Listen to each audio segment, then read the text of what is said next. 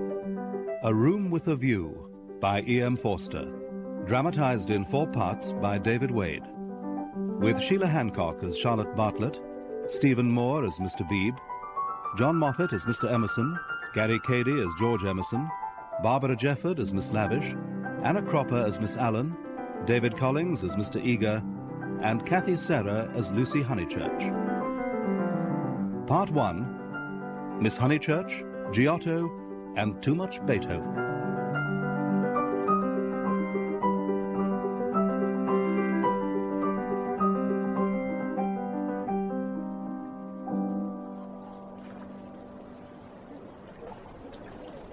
February 23rd, 1905. This evening, Cousin Charlotte and I arrived in Florence. Oh dear. And found ourselves in the Pensione Bertolini, where the Signora turned out to be a Cockney married to an Italian, where the dining room is hung with a portrait of the Queen and another of the Poet Laureate, both of them long dead, and where there also hangs a notice for the English Church, chaplain in residence, the Reverend Cuthbert Eager, M.A. Oxon. As if that were not enough, all our fellow guests are English tourists like ourselves. Florence, I felt we might as well have been in London. Our pensione was at first a little of a disappointment, not least because we had been promised adjoining rooms with a view onto the river. Instead, we had been given rooms far apart and overlooking a most disagreeable courtyard. Tired as we were, we rather let our disappointment show at dinner. Not altogether wisely as it was to prove. The Signora had no business to do it, no business at all. Oh, Lucy. I did so want to have a view across the Arno. Oh, it is a shame. Any look does for me, naturally, but it does seem hard that you should be without a view. Cousin Charlotte, you mustn't spoil me. Of course, you must look over the river too. The first vacant room in the front, and you must have it. No, you must. Dear, not so loud. I insist. Your mother, but for whose kindness I would not be here, has entrusted you to me. She would never forgive me. On the contrary, I am the one she would never forgive. Excuse me, but I have a view. I have a room with a view. A view? Indeed. Yes, a view. How delightful. This is my son, George. How do you do? I have a view as well. Both of us have rooms with views. Ah. I don't quite Lucy, dear, leave this to me, please. What I mean is that you can have our rooms and we'll have yours. We'll change. Thank you very much indeed. That is, of course, out of the question. Why? Because it's out of the question. Thank you. You see, we wouldn't like to take... Lucy, please. No, but I would like to know why. I mean, women like looking at views, men don't. George, persuade them. It's so obvious they should have the rooms and there's nothing else to say. Indeed there is not. But there is. There is a great deal to say. Why should you not change? We have the rooms oh dear, is there going to be a scene? Such ill-bred people who argue about rooms and views. Yet every time they speak, the argument grows wider, deeper, until it isn't about rooms and views at all, but rather about... I don't know exactly. Something different, whose existence I had never realised before. George and I will clear out in half an hour. Lucy, eat your dinner, dear. That old man and his son seem very odd. Just eat your dinner. This pension is a failure. Tomorrow we make a change. Good evening, ladies. Gentlemen, I do apologise for being quite so late. I was walking in the city. Why, it's Mr. Beebe. Oh, how perfectly lovely. Charlotte, we must stop here now, however bad the rooms are. Mr. Beebe, how do you do? I expect you have forgotten us. I am Miss Honeychurch, and this is Miss Bartlett. How do you do? Whom I was visiting at Tunbridge Wells when you helped the Vicar of St. Peter's that very cold Easter. Ah, Miss Honeychurch, of course. Miss Bartlett, how could I forget? Do please join us. There's a place just here. Oh, have you? Oh, I am so glad to see you. Just fancy how small a world it is. Summer Street, too, makes it so specially funny. Indeed. Miss Honeychurch lives in the parish of Summer Street, Mr. Beebe, where I understand you have just accepted the living. Ah, quite right. I move into the rectory at Summer Street next June. I am most fortunate to be appointed to such a charming neighbourhood. Grazie. Oh, how glad I am. The name of our house is Windy Corner. Very charming, too. I live there with my mother and Freddie. That's my brother. Though it's not often we get him to... The church is rather far off, I mean. Lucy, dearest, let Mr. Beebe eat his dinner. I am eating it, thank you. And enjoying it. Now, Miss Honeychurch, tell me, do you know Florence well? Oh, no, not well at all. That's to say I've never been here in my life, and wouldn't be here now if Mother hadn't suggested... Then permit me to advise you. Don't neglect the countryside around. The first fine afternoon, drive up to Fiesole and around by Settignano or something of that sort. No, Mr. Beebe, you're wrong. The first fine afternoon, your ladies must go to Prato. Prato? No, not too far. Start with something nearer home. Mr. Beebe's right. Get to know the city first. That's my advice to you, beginning with the Duomo. Not the Duomo. Everybody should begin in the Piazza della Signorina. That's the heart of the Whatever place. else you do, don't leave without a tram. If you can get on to one. You're all wrong. Each one of you. Prato is the place. They must go to Prato before anything. It is too sweetly squalid for words. I love it. I revel in shaking off the trammels of respectability, as you know. Or if we didn't, we do now. Lucy, dear, if you have finished, perhaps we should go into the drawing room. By all means. Good evening to you, Mr... And to you, Miss Honeychurch. Young lady, should you change your mind about the rooms... You're very kind, but thank you. No.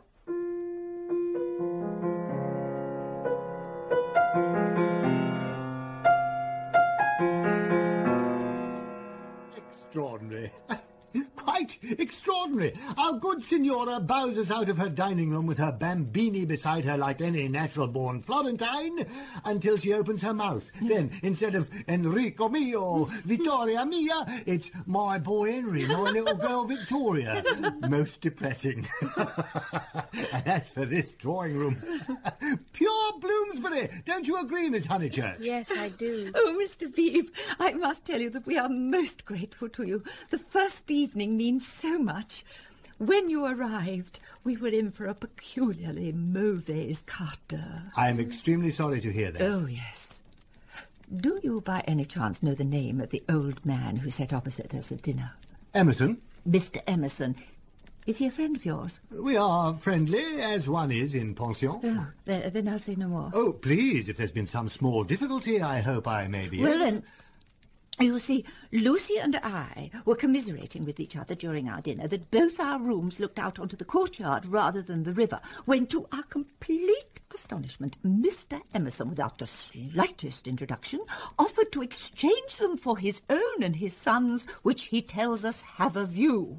Ah, I can see you might have been upset. The point is, Mr. Beebe, that I am, as it were, my cousin's chaperone, and it would be a serious thing if I put her under an obligation to people of whom we know nothing. Mr. Emerson's manner was somewhat unfortunate. I hope I acted for the best. You acted very naturally.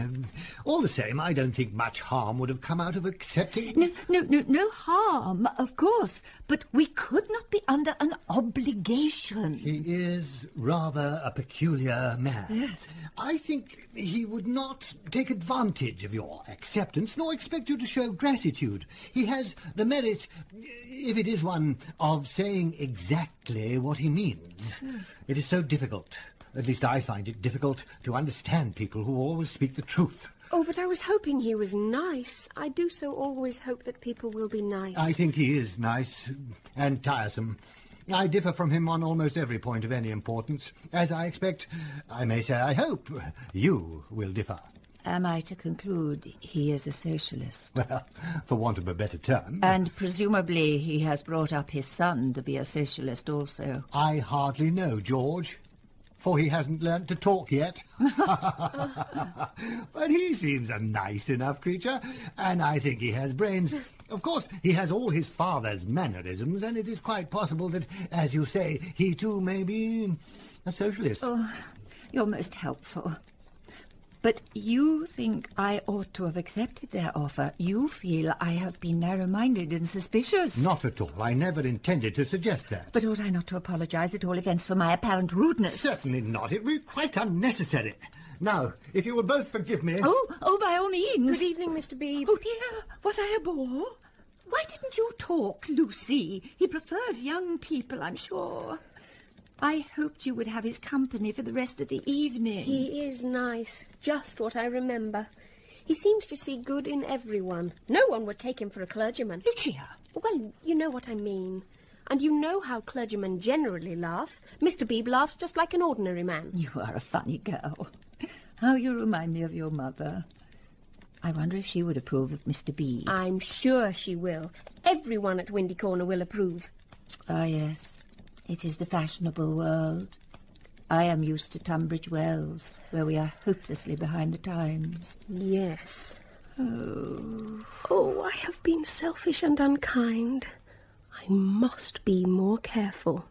It is so dreadful for Charlotte being poor. Oh, forgive me, please, Miss Honeychurch, and Miss Bartlett, too.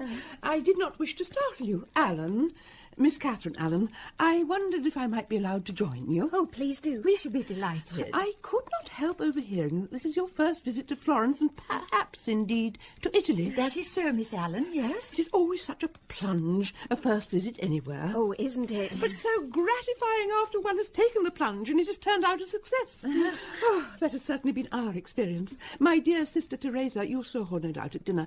Well, the improvement in her health since you arrived in Italy is quite remarkable.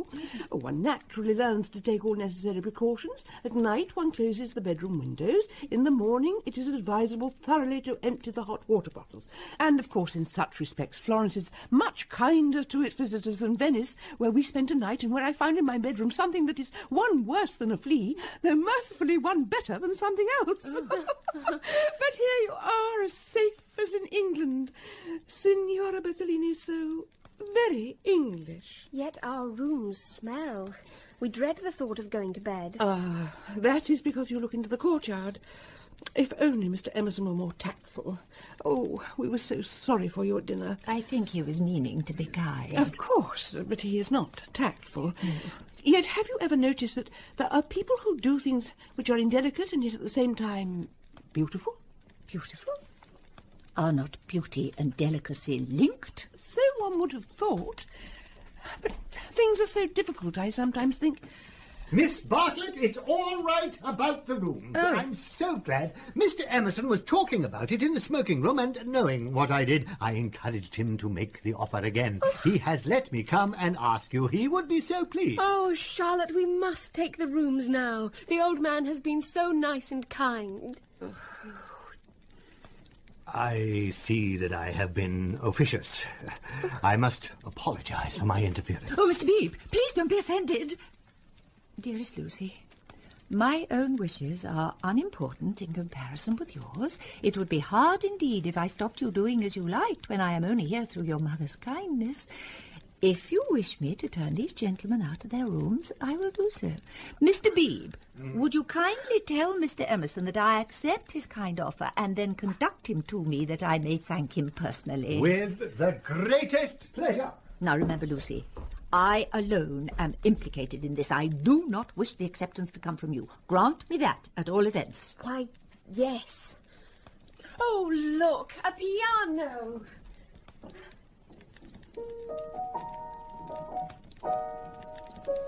Quite good, all things considered.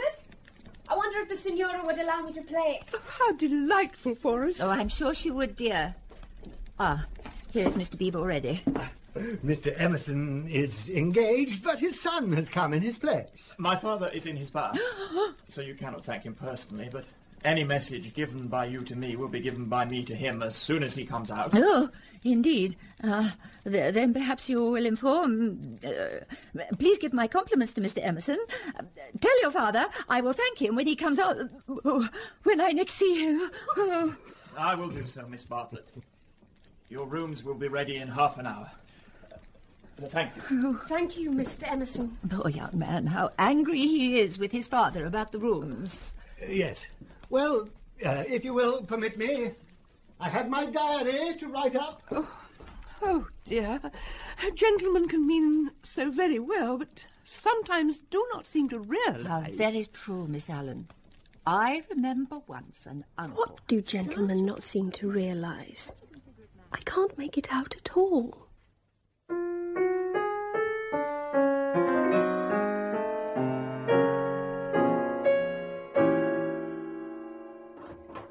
I thought this room should be mine, Lucy. Just as you like. With yours immediately beside it. Come, I'll show you.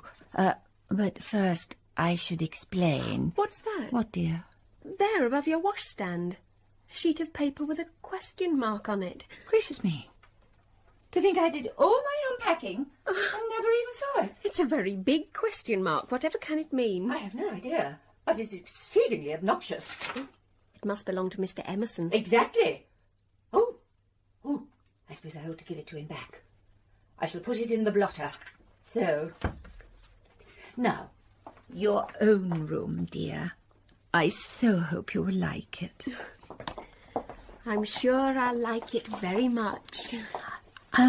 I was about to explain why it is that I have taken the larger room.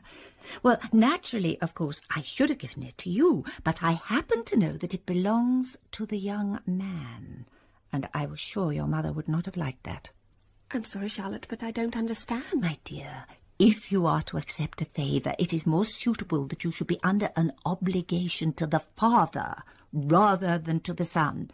I am a woman of the world in my own small way, and I know where things lead to. However, Mr. Beebe is a guarantee of a sort that they will not presume on this obligation. Mother wouldn't mind, I'm sure. No, but... well. High time for Bedfordshire. Good night, dearest Lucy. Good night, Charlotte. Oh, why does it have to be like this? Why can't we just accept? Anyway... Oh, but look, Charlotte has unpacked for me as well. She is so very kind, and yet I sometimes wish... The view! Oh, the lights, all dancing on the river, the cypresses, and such a moon. Oh, kind old Mr. Emerson who made this possible.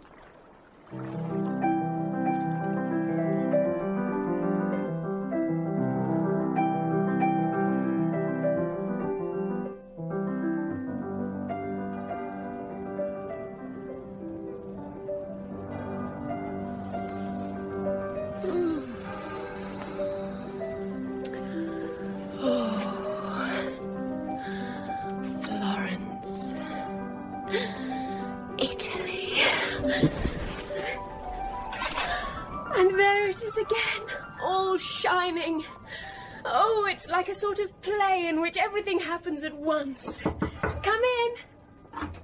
Lucia. Good morning, Charlotte. Oh, dressed already? My dear, I really think you should not lean out of the window unless fully dressed. Nor, if I may say so, leave your door unlocked at night. I am sorry.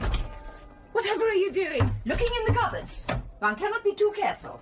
Anybody might have tried your door while you were sleeping. No, all is well.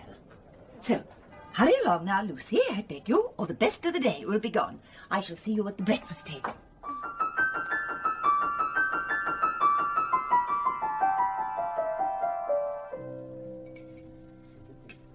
Cousin Charlotte, you've already finished. I'm so sorry. I was as quick as I could be, but I... Never mind, my dear. Here are rolls, and I'll pour you some coffee. Anyhow, I was having a most interesting conversation with Miss Lavish. Good morning to you. Good morning. Now then, I was thinking that as this is our first morning, and I am, after all, a wee bit tired, we had better spend it settling in. Unless, that is, you would prefer to go out. Well, as it is our first morning, I would rather, yes. But of course I can perfectly well go alone. Oh, Lucy, how can you suggest such a thing? I could not possibly allow it. I shall accompany you, of course. Certainly not. If you are tired and wish to settle in, then I shall stop with you. No, that would never do. Charlotte, I can easily... I won't hear of it. We shall both... No, Lucia, I can just as well... If my lady propriety is troubling you, I do assure you that you can neglect that good person. Oh, Miss Lavish, I don't believe you've been properly introduced to my cousin, Miss Honeychurch. Ah, yes. How do you do? Very well, thank you. As I was saying, Lucy, dear, clever Miss Lavish was telling me so many fascinating things about Italy. And one of them, Miss Honeychurch, is that being English, you will be perfectly safe. A dear friend of mine, Contessa Baroncelli, has 2 daughters, and when she cannot send a maid to school with them, she lets them go alone in sailor hats. Everyone takes them to be English, you see. Especially if their hair is strained tightly behind. Most interesting, Miss Lavish, but all the same, I really feel I ought to... My dear Miss Bartlett, why sacrifice yourself when there is no necessity? I was intending to spend a long morning in Santa Croce, and if Lucy would come too, I should be delighted. Oh, well, if you're sure... Absolutely. I will take you by a dear, dirty back way, Miss Honeychurch. Not too dirty, please. And if you bring me luck... we shall have an adventure. Oh, yes. And Santa Croce, where is that? My Baedeker will know. Tut, tut, Miss Lucy. I hope we shall soon emancipate you from that fellow. He does but touch the surface of things. As to the true Italy, he does not even dream of it. The true Italy is only to be found by patient observation.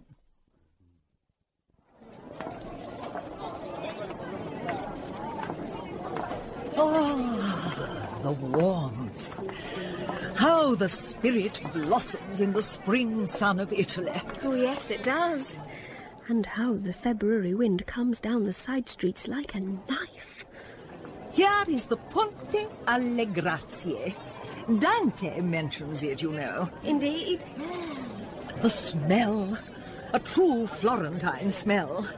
Every city, let me tell you, has its own smell. It isn't a very nice smell. One doesn't come to Italy for niceness. One comes for life. Buongiorno! Buongiorno! Look at that adorable wine cart. How the driver stares at us, poor simple soul. Perhaps it is my military cloak. Perhaps. Buongiorno! Take the word of an old woman, Miss Lucy. You will never repent of a little civility to your inferiors. That is true democracy. Though I myself am a radical. There, now you're shocked. Indeed I am not. We are radicals too, out and out. My father always voted for Mr. Gladstone, until he was so dreadful about Ireland. Well, I see. And now you have gone over to the enemy. Oh, please. If my father was alive, I'm sure he would vote radical again, now that Ireland is all right. As it is, the glass over our front door was broken last election, and Freddie, that's my brother, is sure it was the Tories. But Mother says nonsense, it was a tramp. Shameful.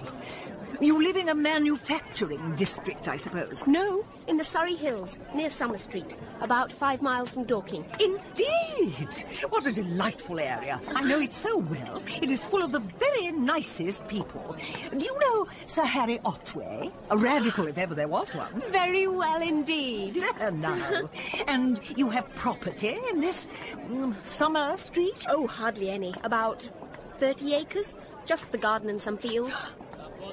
Bless us and save us. We've lost our way. What? Lost? Lost? My dear Miss Lucy, what are we to do? 2 lone females in an unknown town. Now, this is what I call an adventure. But everyone must know where Santa Croce is. Shouldn't we ask? Oh, but that is the word of a craven. And no, you are not to look at your Baedeker. Give it to me. I shan't let you carry it. We will simply drift and see where fate takes us.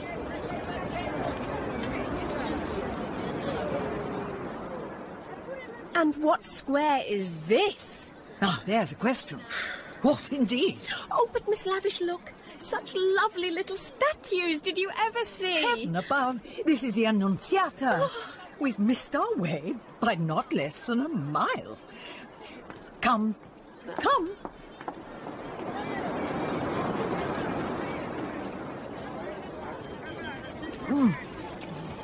Delicious, don't you think? Hot chestnut paste. So typical, so restorative. Most delicious. If only it did not taste of hair oil and of... I dare not think what else. And look, as if the restoration of the body were not enough, now the restoration of the spirit beckons. Santa Croce. Is it not exquisite? Quite exquisite. It's hideous. It looks as if it had been made of icing sugar. Let us enter and make obeisance to Giotto. No, stop a minute. Let those two people go ahead of us, or I shall have to speak to them. Oh, the British are abroad. But we sat opposite them at dinner last night. They have given us their rooms. They were so very kind. Look at their figures. They walk through my Italy like a pair of cows. Oh, it's very naughty of me, but I would like to set an examination paper at Dover and turn back every tourist who failed it. What would you ask us? Us? Oh, my dear, you would not be one of my examinees. Oh, but wait. That old man across the piazza, the one with the white whiskers. I call him my local colour box. I must have a word with him. Signore! Signore! Miss Lavish? Oh. Signorina, please, please.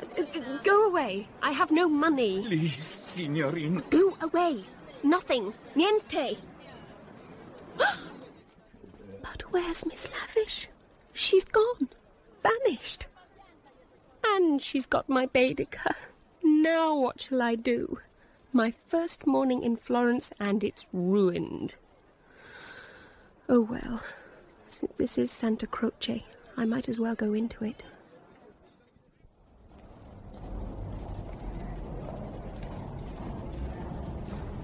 It is, of course, the most wonderful building.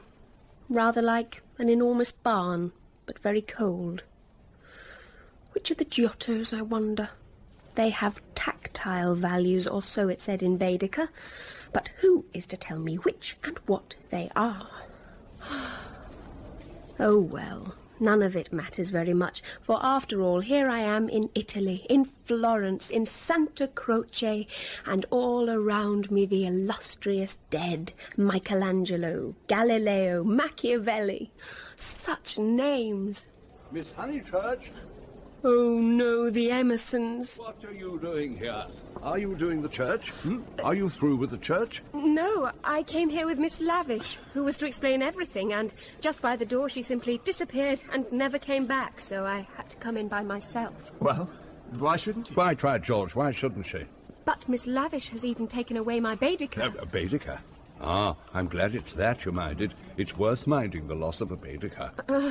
What strange things he does say. If you've no Baedeker, Miss Honeychurch, you'd better join us. Oh, no. Thank you very much. I could not think of that. But, as I am here, I would like to thank you for so kindly giving us your rooms last night. My dear, I think you are repeating what you have heard older people say. You are pretending to be touchy, but you are not really. Stop being tiresome and tell me instead what part of the church you want to see. To take you to it will be a real pleasure. I am not touchy, I hope.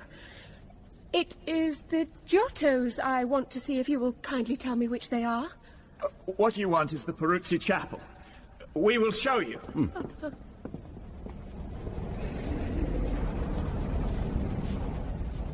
Remember the facts about this church of Santa Croce. I am sorry. A guided tour. Half of England seems to have got here before us. How it was built by faith in the full fervour of medievalism, before any taint of the Renaissance had appeared. Remember nothing of the sort. Built by faith, indeed. That simply means the workmen weren't paid properly. Observe, moreover, how Giotto in these frescoes, now unhappily ruined by restoration, is untroubled by the snares of anatomy and perspective. Yes. Could anything be more majestic, more pathetic, beautiful, true? True. How little avails knowledge and technical cleverness against a man who truly feels... I see no truth in any of it. I mean, look at that fat man in blue. He must weigh as much as I do, and he's shooting into the sky like an air balloon.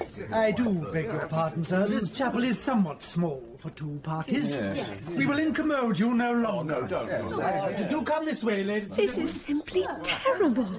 Why did I agree to go with these two awful men? Oh, Miss Allen. Good morning. Good morning, Miss Honeychurch. Such an interesting guy, dear Mr. Eager. We do recommend him to you. What have you done with Miss Bartlett? Oh, look, come back, please. There's plenty of room here for us all. Come back. Oh. Mr. Eager. George. I do believe that fellow is the curate we once had in Brixton. Is he? I don't remember. Yes, it's Mr. Eager. Oh, I'd better speak to him and remind him who I am. Now, why did he leave? Did we talk too loud? Oh, how vexatious. I shall go and say we are sorry. Then perhaps he will come back. He will not come back. My father has that effect on nearly everyone. He will try to be kind. I hope we all try to be kind. Yes, because we think it improves our characters. But he is kind to people because he loves them. And they find him out and are offended or frightened. How silly of them. I think that kind of action, done tactfully... Oh, tact! Now I've said the wrong thing again. There he goes, pacing up and down. Such a rugged face for such a young man. Hard. No, not hard. He walks into the shadow, and it springs into tenderness. Oh, they won't come back. We've spoiled the pleasure of I don't know how many people. But don't let us spoil yours, Miss Honeychurch. Have you looked at those saints? Oh, yes, they are lovely. Do you know which is the tombstone that is praised by Ruskin? No, I don't, but why not see if we can find it? George, are you coming? No, thank you. I prefer to stay here.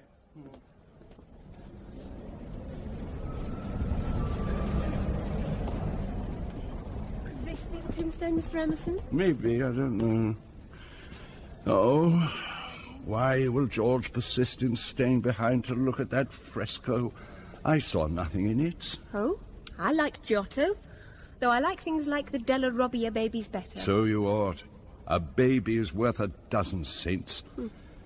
My baby's worth the whole of paradise, and yet, as far as I can see, he lives in hell. Yes, in hell. He's unhappy. Oh, dear. How can he be unhappy when he's strong and alive? What more is one to give him? And think how he's been brought up, free from all the superstition and ignorance that lead men to hate one another in the name of God. With such an education, I thought he was bound to grow up happy. What am I supposed to say? Mr. Emerson, you're a very foolish old man and a very irreligious one. That's what I think. What are we to do with him?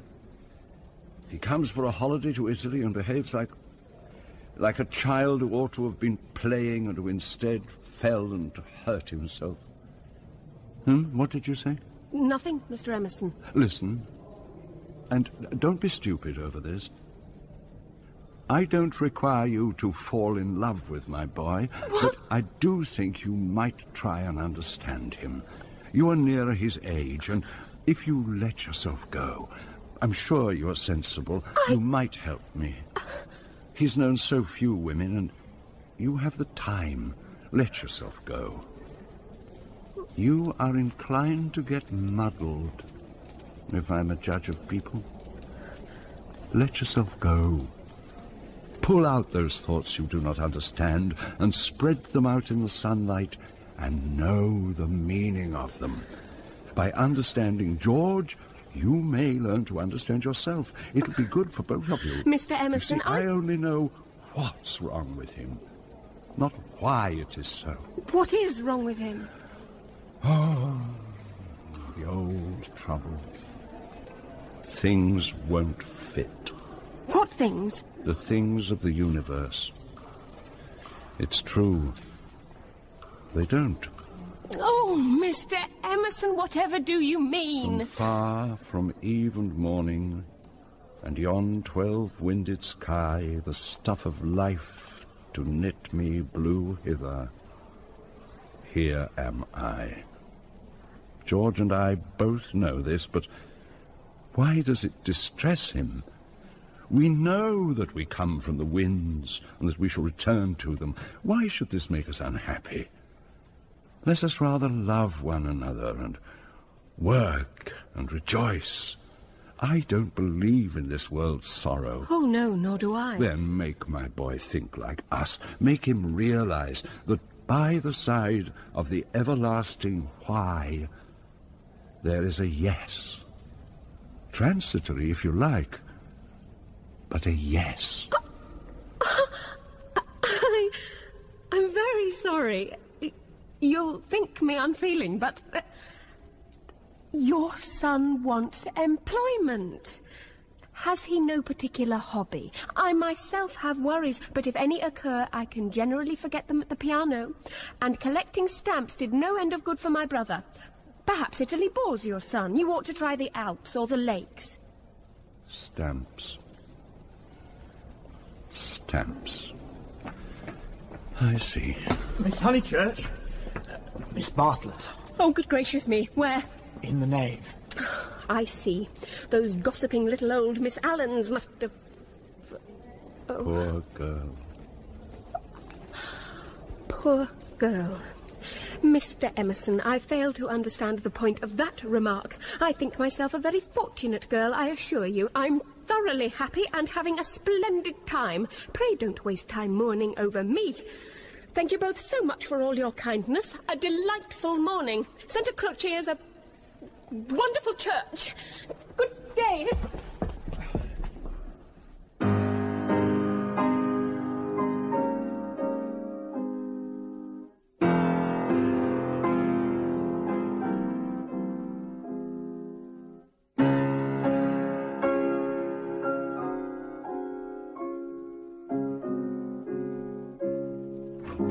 Miss Lucy, how sweetly you do play. You haven't seen my cigarette case, have you? No, I don't think you have.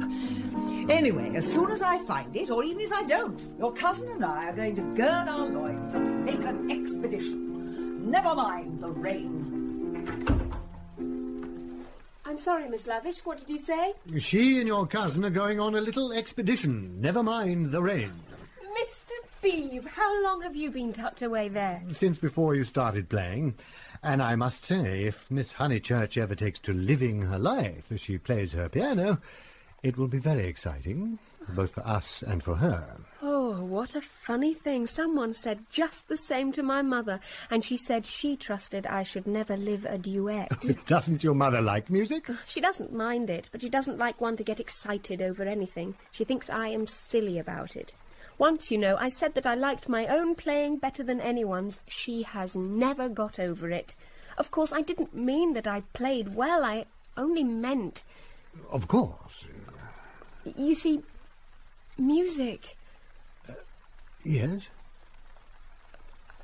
I don't know. Poor Charlotte will be sopped and will come back with a tickly cough. I fear that in the few days you have been here, Miss Lavish has led your cousin astray. Now I believe she has persuaded her that they will only find the true Italy in the rain. Miss Lavish is such an original. So everyone keeps saying. Is it true that she's writing a book? Everyone says that as well. What is it about? Apparently, it is to be a novel dealing with modern Italy. But if you want an account, let me refer you to Miss Allen. I wish Miss Lavish would tell me herself. We started such friends. But I really don't think she ought to have run away with my Baedeker that morning in Santa Croce. Charlotte was most annoyed at my being left practically alone there. The two, at all events, have evidently made it up. Fascinating, the ways of maiden ladies. I beg your pardon? Oh, nothing. Oh, look at that rain. The Arno is rising. Poor Charlotte really will be sopped. Why, Miss Honeychurch, a window open on a day like this? You'll catch a chill. Oh, I'm so sorry. Good afternoon, Miss Allen. Oh, Mr. Beebe. But who would suppose that this is Italy? There is my sister actually nursing a hot water can. Miss Honeychurch, I could hear your beautiful playing, though I was in my room with the door shut, which is indeed most necessary in this country where no one has the least idea of privacy. I quite agree with you, Miss Allen. The Italians are a most unpleasant people. They pry everywhere, they see everything, and they know what we want before we know it ourselves. We're at their mercy. Yet in their hearts they are superficial. They have no conception of the intellectual life. Oh, good gracious. What is this I'm sitting on? A cigarette case? Ah, that belongs to Lavish. A good fellow, Lavish, but I wish he'd start a pipe. Oh, Mr. Beebe. Indeed, though it is dreadful of her to smoke, it is not quite so dreadful as you suppose. She took to it practically in despair after her life's work was carried away in a landslip. Surely that makes it more excusable. Her life's work? What was that? It was a novel, and I'm afraid, from what I can gather, not a very nice novel. Anyhow, she left it almost finished in the grotto of the Calvary at the Cappuccini Hotel in Amalfi, while she went for a little ink, and while she was gone, the grotto fell onto the beach, and the saddest thing of all is that she cannot remember a word of what she had written. Oh, the poor thing was very ill after, and so got tempted into cigarettes. I'm glad she's writing another novel, and so cheerful through it all.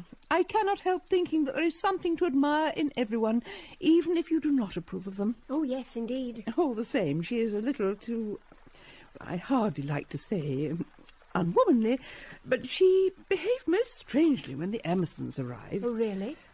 You know the story, Mr. Beebe, I think. I do, Miss Allen, but shall be most interested to hear how you tell it.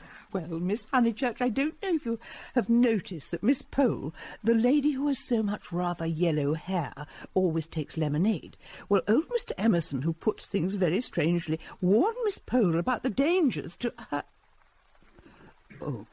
Go on, Miss Allen. Excuse me, I will order us some tea.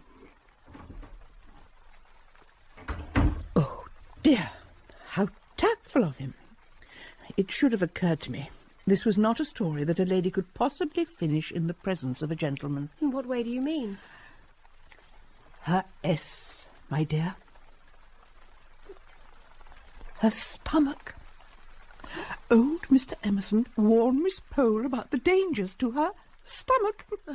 I must say I forgot myself and laughed. It was so sudden, though, as my sister said, it was no laughing matter. But the point is that Miss Lavish was so positively attracted by his mentioning S, and said she liked plain speaking, she thought the Emersons were commercial travellers, and all through dinner tried to prove that England, our great and beloved country, rests on nothing but commerce. Oh, my sister was very much annoyed and left the table before the cheese. You see what a tangle we're in by this time, and all on account of S having been mentioned. Most unfortunate. But that was not the end of it. After dinner, Miss Lavish actually came up to me and said, "Miss Allen, I am going into the smoking room to talk to those two nice men. Come with me." Needless to say, I refused such an unsuitable invitation. I note that you are well on with your story, Miss Allen, so do let me finish it. Miss Lavish tried everyone without success and finally said, "I shall go alone." At the end of 5 minutes, she returned, rather put out, and began playing Patience. Whatever had happened? No one knows. No one will ever know. Miss Lavish will not tell, and Mr. Emerson does not think it worth telling. Mr. Beebe, old Mr. Emerson, is he nice or not nice? I do so want to know. That's a question I suggest you settle for yourself. Oh, but it is so difficult. Miss Allen, what do you think? Is Mr. Emerson nice? Come now, Miss Allen, I consider you are bound to class him as nice after that business of the violets. Violets? Violets? He and his son both filled the Miss Allens' room with bowls of violets, so I heard. Oh, how lovely. Oh, dear, how things do get around. No, but I cannot forget how they behaved at Mr. Eager's lecture at Santa Croce. Oh, poor Miss Honeychurch. You were there, of course. It really was too bad. No, I have quite changed. I do not like the Emersons. They are not nice. Well, I don't know. I can't help feeling that they are nice. Not that I see anything of them. Even their seats at dinner have been moved. But aren't they always waylaying you to go out with them, my dear? Only once. Charlotte didn't like the idea and said so. Quite politely, of course. Oh, most right of her. They don't understand our ways. They must find their own level. I have the feeling that they've rather given up their attempt, if it was one, to conquer society. These days the father is very nearly as silent as the son. I wonder if it would not be good to plan a pleasant day for them before they leave, an expedition somewhere. Do you think Miss Bartlett would consent to accompany you, Miss Honeychurch? Oh, I hope she would. I shall put it to her. People should be left with happy memories. I believe it has stopped raining. Yes, indeed. The sun is shining after a fashion. Too late to go out. All the galleries are shut. I think I shall go out. I want to go round the town in the circular tram, on the platform by the driver. Oh! I wish we could go with you. Unluckily, I have letters. If you do want to go out alone, won't you be better to go by foot? Italians, my dear. On the trams. You understand? Perhaps I may meet an Italian who can read me through and through. I can see you don't approve. Oh, well, I shall only go for a little walk, and I shall keep to the streets frequented by the tourists. I think we might permit you that, Miss Honeychurch. I shall see you at dinner. She oughtn't really to go at all, and she knows it. I put it down to too much Beethoven.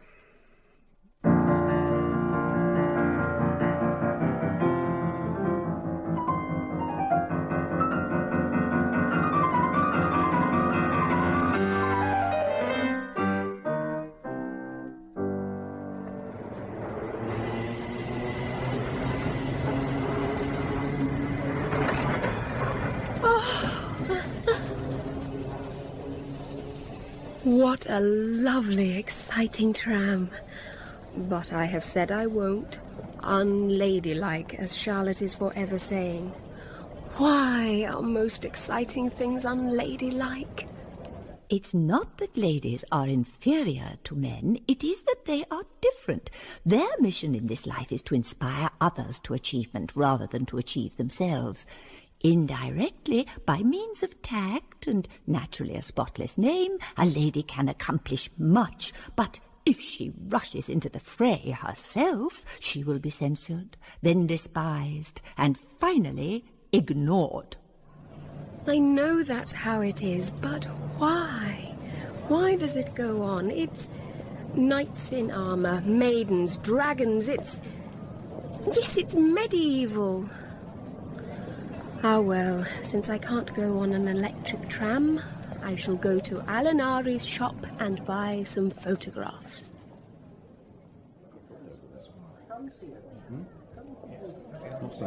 Botticelli's Birth of Venus. Shall I? Such a pity about Venus. Charming otherwise. I shall take it. And what else? Giorgione, Sistine frescoes, Fra Angelico, Giotto, tactile values, Della Robbia, fat babies, Guido Reni. I will have these, thank you.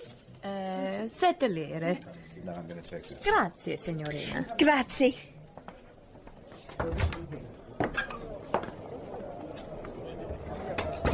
£7 and the Birth of Venus.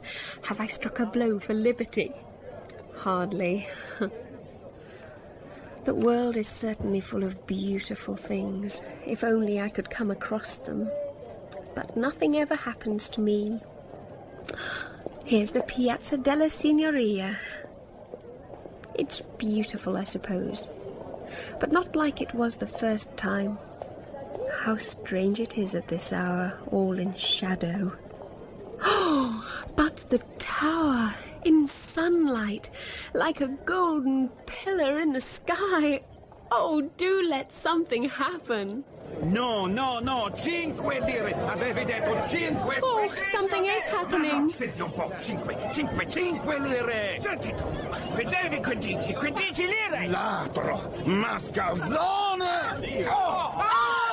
What have I done? Oh!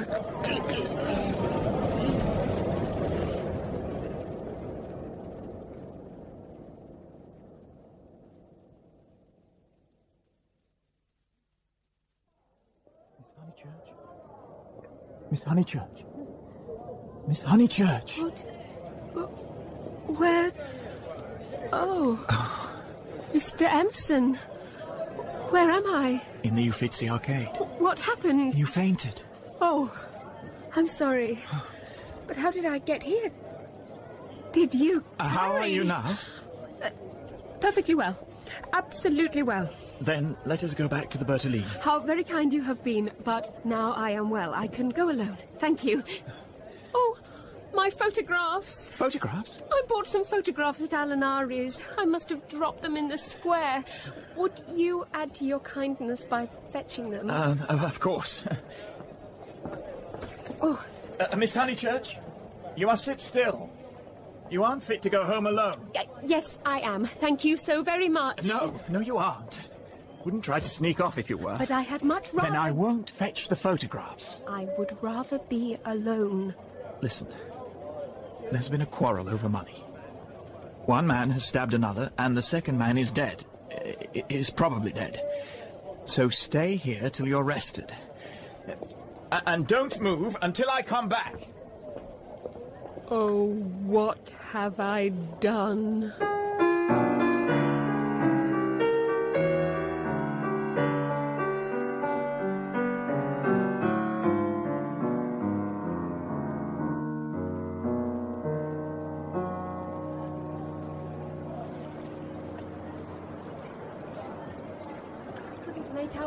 Was going on. He only seemed to tap the other man on the chest. It made him frown, and he bent toward me as if he wished to tell me something. But when he opened his mouth and blood... I know. I saw. After you had fainted, the murderer tried to kiss the man he had just killed and then gave himself up to the police. How odd Italians are. Mr. Beebe was saying that they know everything, but I think they are rather childish.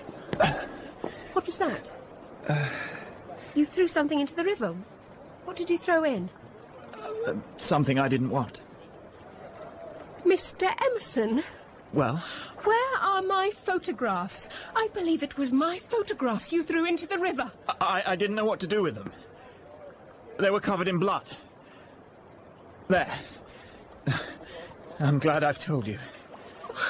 I was wondering what to do with them. They've gone. It seemed better that they should go out to sea. Oh, I don't know. I may just mean they frightened me. For something tremendous has happened. And I must face it without getting muddled. A man has died. Yes, but not that exactly. Mr. Emerson. It has happened, and I mean to find out what it is. Mr. Emerson. I want to ask you something before we get back to the pension. I have behaved ridiculously. I was never so ashamed of myself in all my life. I cannot think what came over me. Oh, it's quite understandable. I nearly fainted myself. Well, I owe you 1,000 apologies. Oh, it's quite all right. And this is the real point. You know how silly people are gossiping. Ladies especially, I am afraid. You understand what I mean? I'm afraid I don't. I would be grateful if you would not mention it to anyone. My foolish behaviour. Your behaviour? Oh. Yes.